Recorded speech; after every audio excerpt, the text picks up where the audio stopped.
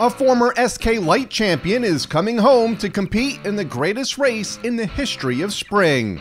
30-year-old Matt Galko is currently experiencing the entire spectrum of motorsports, from his home track of Stafford Speedway to working with one of the most successful teams on the national level. Galko began his career at Stafford and was one of the early standouts in the SK Light Modifieds, winning 8 times while capturing back-to-back championships in 2010 and 11. He then made the move to the SK Modifieds for 2012, challenging for wins and contending annually for a spot among the top 10 in the standings. He was able to notch his first SK win in 2017 and followed it up with a second trip to Napa Victory Lane later that season. When Stafford started the Open Modified division in 2018, Galko was strong, finishing amongst the top 5 in 3 of the first 5 races. More recently, the Meriden, Connecticut native competed in the 2023 Napa Fall Final, finishing 3rd in the 80-lap Monaco Modified feature.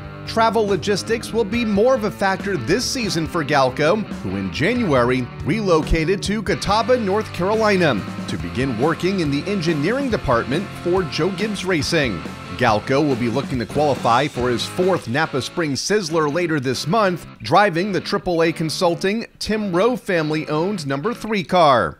The 52nd running of the NAPA Spring Sizzler is set for Sunday, April 28th, while the Napa Auto Parts dual qualifying races will open the race weekend on Saturday, April 27th. See the full schedule and order your tickets today at StaffordSpeedway.com.